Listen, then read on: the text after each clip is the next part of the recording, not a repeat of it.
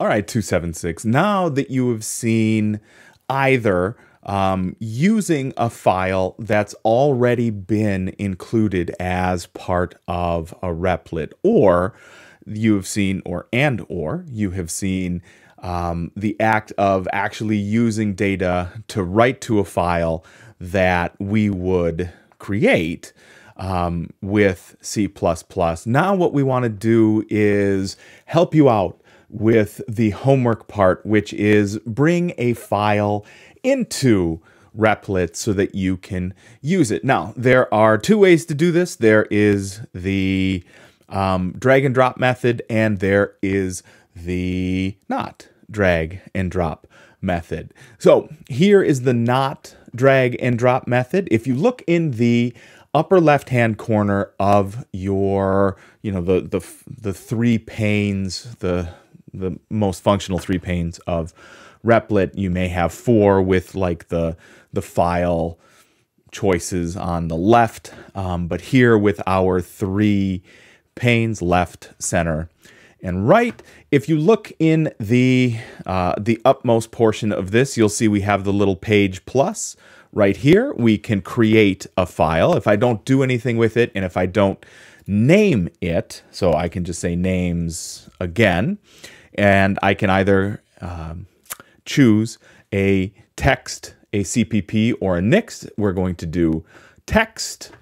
So here you can see that it's created for me an empty file, and it's trying to use the generative code to keep going. So we can do that to add a file. Again, it is just plus here for new file, and you can create a new file in that way as soon as you name it. The other way we can do this is if you locate a file that you have someplace on your computer. So for example, if you have already downloaded I believe that there are 3 files that you have to go and download for the 5B component for the end of chapter challenge exercises.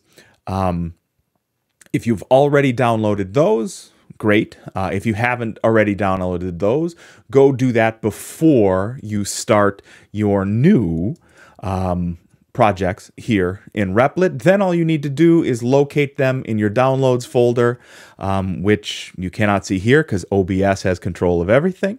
Then all you have to do is locate the file, click and drag it over here into the left-hand pane in Repl, and I'm not sure that you can see the file here, but I can see it on mine, and when I let go, you'll see we do have the update here, testfile.txt. So this, you can see the extra junk I have in here from when it started off as an RTF file.